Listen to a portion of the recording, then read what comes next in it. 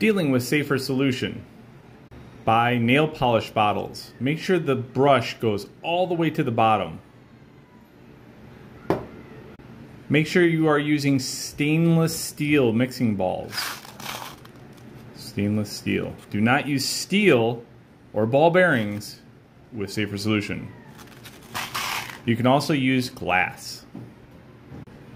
Use a hypodermic needle with a really thick needle.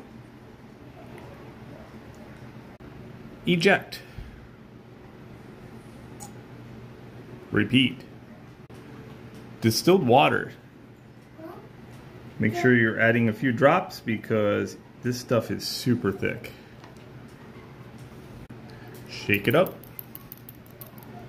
Test the paint on a microscope slide to see how many layers you need. You shouldn't be able to see through it. And that is it.